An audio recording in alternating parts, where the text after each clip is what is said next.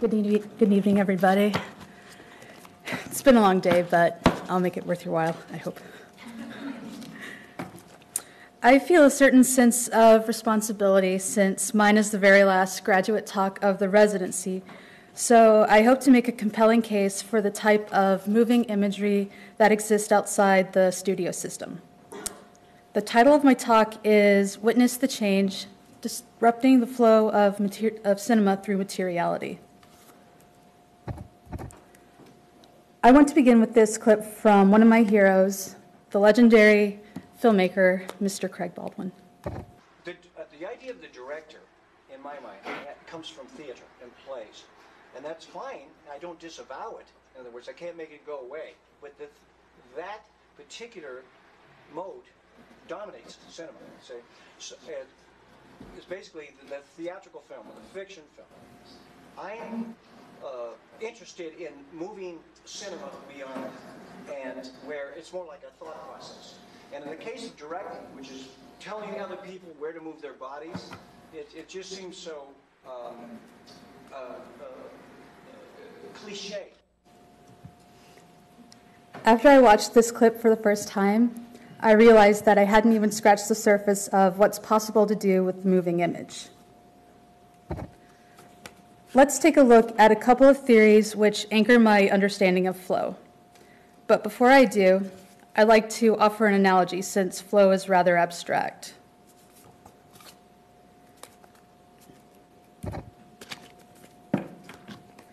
Rivers begin as drips of water that follow the cracks and folds of the landscape. When many of these drips flow down the same path, it becomes a stream. Eventually, this stream will converge with other streams. Finally, when enough streams have converged together, they form a river. What's important to note is the effect that the formation of rivers has on its surrounding landscape, as the water shapes the terrain, carving out valleys. With this in mind, let's examine the theories of Shannon and Weaver and Deleuze and Guattari. Shannon and Weaver used their backgrounds in engineering to create the Shannon-Weaver mathematical model of communication, which details the path traveled by a piece of information from point A to point B. What makes their model so important is the way they managed to numerically represent different categories of information, and this model was used by scientific researchers for a number of years. A few decades later, French philosophers Guy Deleuze and Félix Guattari discussed flow in a broader, more philosophical context. In their book, 1,000 Plateaus, they say that flow can explain how social conventions become established over time. Since I graduated with a BA in psychology, their discussion of flow immediately reminded me of thought patterns, also known as schemas. Schemas are frameworks in our minds that allow us to think on our feet or react quickly in everyday situations. In my understanding, cognitive schemas and Deleuze and Guattari's theory of flow are both responsible for the formation of commonplace thoughts or ideas. Movies are fantastic at prompting us to feel a whole gamut of emotions, but why? That's difficult to pinpoint because of numerous factors behind the camera. To demonstrate this, let's analyze a shot from the greatest cinematic achievement of all time, RoboCop. In this shot, the camera is placed low to the ground, with RoboCop in the foreground. The harsh lighting casts a shadow, which also casts a silhouette of RoboCop. In his shadow, we see the criminals, who are small in the frame and backed into a corner. All of these elements work together to communicate that RoboCop is an imposing figure who is in charge. Of course, one can find all of these elements in a photograph, but things grow more complicated when the images begin to move. The flow of cinema tells us which shot should follow this one, the placement of the film score, story arc, pacing of the edit, and so on.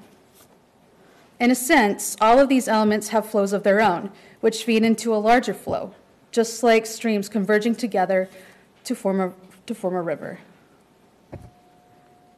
Cinematic flow is rather complicated. and learning this complex framework was my primary objective during my first 2 semesters. At the beginning, I had no interest in narrative filmmaking. I once read an interview with Cameron Diaz in which she states, "It's been said that in Hollywood, there are only 14 different scripts." While that quote resonated with me, I decided to dedicate myself to learning the language of cinema because I was determined to understand the breadth of my medium's capabilities.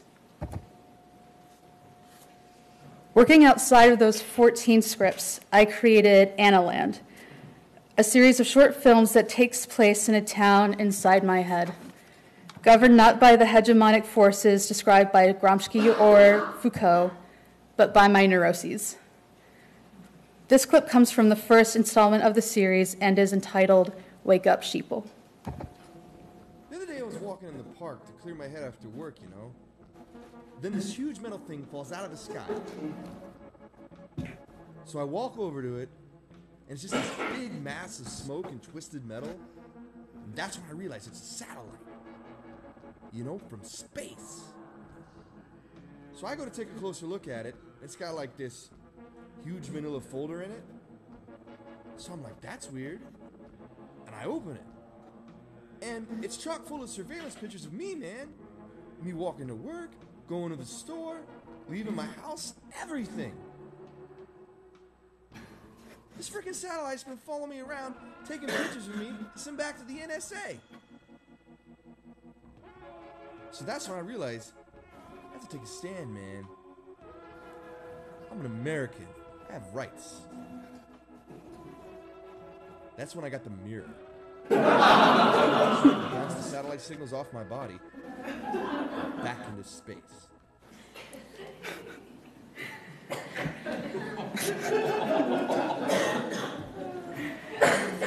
Annalyn was a little over the top. So in my next semester, I decided to take a more nuanced approach to filmmaking. Influenced by the fragmented narrative of William Faulkner's The Sound and the Fury, I made GRB, which depicts the story of Charlotte, a successful actress. Presented in 3 fragmented installments, Charlotte's doppelganger crash lands into the cinematic universe at the beginning of the first film. While a sudden rise to fame leads the real Charlotte to the realization that her fame is eclipsing her identity, imposter Charlotte makes it her primary objective to find out who she is. Cinema is a pastiche of music, poetry, photography, and theater. And the cohesive marriage of these elements demands an unwieldy and specific protocol. But the DIY ethic that permeates the air on set of a no-budget film romanticizes the process, making it look easy or intuitive. Through making Analand and GRB, it became evident that the gap between the inspiration that powered me through production and the end result on screen was too large for my liking, and I found the process of filmmaking quite limiting. Throughout this process, I learned a great deal about the history of cinema and film theory, but I became frustrated as they consistently failed to acknowledge the type of filmmaking that Craig said was possible. This prompted me to research the history of video art, the spirit of which is embodied by this quote from author and filmmaker Gene Youngblood. Art explains, entertainment exploits. Entertainment gives us what we want. Art gives us what we don't know we want. To confront a work of art is to confront oneself, but aspects of oneself previously unrecognized. In catering to an audience's whim, the moving image's promise remains inside the confines of entertainment. But outside the flow of a cinema of consumption, the moving image can generate ideas or even promote discourse. I have a particular interest in a genre of filmmaking known as structuralist film, which boils the practice of filmmaking down into its most vital elements by centering its focus on the materials or the apparati used in the process of filmmaking. This is a clip from a film called Matters of Bioluminescence by Robbie Land, in which he turns fireflies into filmmakers by catching them in jars that contain unexposed celluloid. The dominant flow of cinema persuades the viewer to see a work like this through a success-failure binary. Exposing the materiality of cinema directly confronts the established cinematic flow because cinema presents itself as immaterial so convincingly. But outside this success-failure binary, innovation is possible.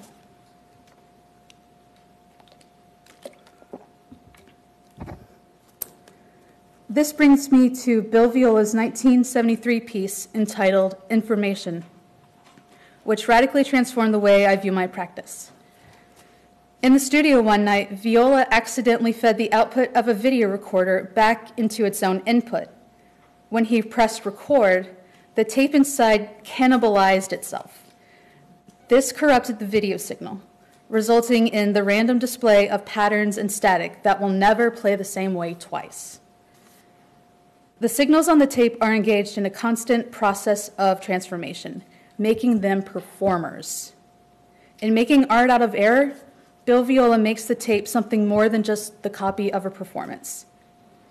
He makes the video the performer, proving that video as an art form exists beyond the scope of cinematic flow. This idea of transformation underscores my next piece, wave iteration, a single-channel video which compiles the various stages of a video file's corruption.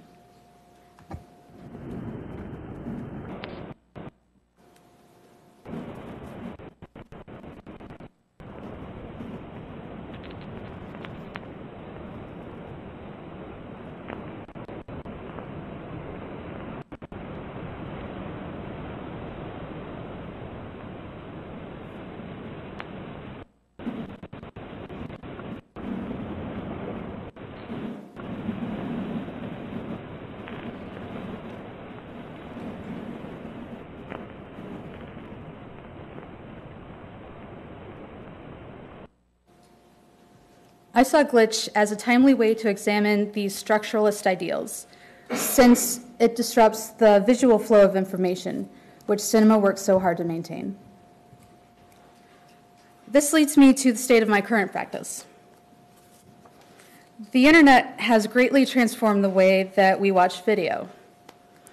In the Brooklyn Rail last year, Judith Berry wrote that the internet's prevalence has initiated a collapse of medium specificity, meaning since everything funnels through the computer now, the differences between mediums becomes less apparent. However, the underlying characteristics that typify a medium will always be in there, and this will reinvigorate mediums, both old and new. Zombie media reinvigorates older media by subverting the intended purpose of obsolete devices, to comment on environmental issues of e-waste, and to explore the undiscovered potentials of obsolete technology. Within this construct, not only is it possible to illustrate the limitations of cinematic flow, it would also be possible to embody the limitations of cinematic viewing conventions. And that is precisely what I explore in my newest project called Gaze Interface, comprised of 3 computer monitors, a microphone, VGA cables that I made myself. In the gallery, the ambient sounds will be visualized. As you walk around the space, socialize, or look at my piece, you will be creating the video piece simply by being there. In the last 2 years, I've struggled to understand cinematic flow and its capabilities. Through Analand and GRB, I sought to use cinema's force against itself, almost like jujitsu. But it remained apparent that even when using cinema as a form of critique, it still diminished the possibilities of the moving image. Bill Viola's information revealed the way as I crossed beyond the borders of cinematic language. In wave iteration, the digital video file is the performer, and in Gaze Interface, the viewer creates the piece. Disrupting flow has always been at the heart of my practice. I believe that examining these ruptures to flow are necessary, as Martha Rosler once wrote, to break the hypnotic tranquility of silent ascent into the internal order of things. For this reason, I encourage you to break free from passive viewership, to give equal weight to the faults and the fissures, to resist the urge to march silently into the internal order of things. Thank you.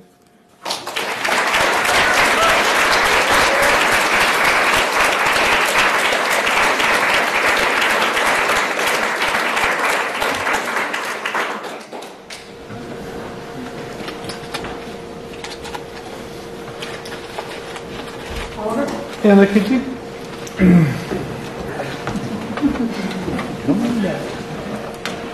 you talk a little bit about where you see the physical place of non-narrative cinema? Does it exist outside of a gallery, and if so, where? Do you mean like a venue? Mm-hmm. Yeah. Well, they're underground.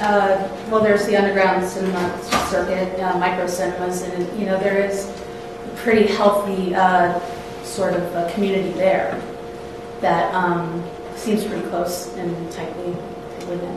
Is that? Yeah, I guess I wonder if it has a place outside of the art world. Yeah, I think so. I remember reading in one of the articles I was reading that we kind of need avant-garde film, which is basically what I'm talking about, because it inspires narrative filmmakers who try to put these things covertly into their films. Like the slit scan scene in 2001 Space Odyssey, that came from an experimental film. And there are plenty of other instances of that, and in fact, one of my friends is using a video piece of mine, and they're no film. So it does happen. Well, I was just going to actually ask that. Could you imagine making a narrative film with the avant-garde aspect, so that your characters are activating that last piece, so that, because I just think that my opinion is that I think your narrative work is really good, and it seems like it would be interesting to see how those two things might talk to each other. Sure. I'm always open to the possibility of exploring that. I mean, something that my mentor said to me, because there's so much that I want to do at any given moment, and my mentor this semester said something pretty amazing to me. She just said, "Anna, you have to find your darling and kill all the other babies." Yeah. So Right, you said that. yeah, so I kill all the babies. Can you talk a little bit about, or can you just elaborate, because I know in traditional photography it's a lot different on how you approach your films, like videos, and how you get the viewer to basically feel what you want them to feel, like the different lens types and things like that? Okay, so you're asking about cinematography, it sounds like. Well, it's really interesting because if you want a viewer to sympathize with the character, what you want to do is get in close and have them have their eye line pretty close to the lens, but not looking directly into the lens. Typically speaking, that will help viewers empathize with your character more. However, the wider out you are, I suppose, I don't want to say documentarian, but the more sort of objective, I think it is. Jesse? Hi. It's following the same kind of inquiry that Oliver and Deborah started here. And it's really about accessibility to both the medium and your concepts. And Oliver asked if there's a place for this outside of art. And my follow-up question would be, outside of the art world, my follow-up question would be, is there a division in the art world, or any kind of, let's just say, is there a division between people who can access your work in particular, let's say the genre as a whole? Do you see there being a narrower audience for it? Do you feel you need to bridge the gap in any way? And Well, that's enough, I guess. Does that make sense? It's a loaded question, yeah. Of course. Yeah. Your question makes me think of an experimental structuralist filmmaker I know named Jennifer West, who what she likes to do is all the processes that she puts her film through, that's the title of the film. So it's very accessible in that way. Like I think one of her pieces is titled, "Film I Kept in the Fridge for 10 Years." And it just, and she just, projects that. And that's one way of, I guess, becoming more accessible. Although I've read I've read articles where people color out on that. And, that's pretty interesting. Although, on the other hand, I think that, I was thinking about what Oliver asked. I've kind of made the argument before that music videos can act as a gateway to experimental film. Sure. But experimental film is the gateway. Yeah, to, usually it's, I mean, if you look at Beyonce's That's very true. new video, certainly it's the other way around. By the way, just to be clear, I wasn't so much interested in whether things could exist outside the art world. I was more interested in what different kinds of venues, the internet, galleries, in some kind of online environment, just the art world, I don't even know what that means anymore. I'm just curious who the audience is and where it physically is seen and experienced, because it's time-based and requires people to spend time with it. That's such a hard thing to provide a concrete answer to, I think, because of the collapse of medium specificity. That kind of opens a can of worms, and of course, the way that we watch things is changing. Like, we watch things on our phones and everything. Not everything, but things are becoming less tangible. And I think that, I'm not going to go out on a limb and say this is what I think, but I think it's really interesting. I'm not going to say what I think. I was thinking of, you made me think of a piece by a GIF artist named Lorna Mills. And it was projected in Times Square in March. Right. And I thought that was really interesting because it's a GIF, it's on the internet, but here it is in Times Square, projected on all this stuff. And it made me think of that.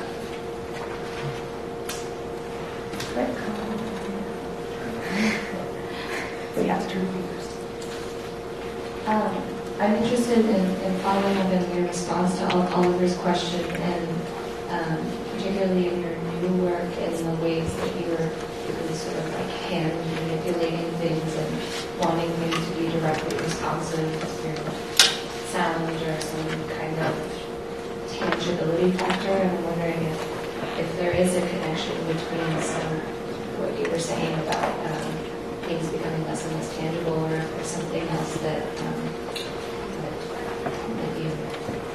you inspires you. It probably is. And a piece that I was in a show in Atlanta in April, and somebody wrote up about it, and I was using a lot of old tech, and he said I was overly nostalgic about what I was doing, and that I was fetishizing this old tech, and that didn't seem right to me because I was just trying to make it accurate to a period of time that was in the 80s or 90s, and it was more of a set that kind of thing. But going back to that Martha Rossler quote, about resistance, the silent ascent to the internal order of things, that comes from an article where she is talking about Hito Steyerl's poor image and poor imagery, and how all this obsolete stuff is coming back. Because things are becoming so abstract, perhaps we need to hold on to something tangible to make sense of it. Thank you. Thank you, Anne.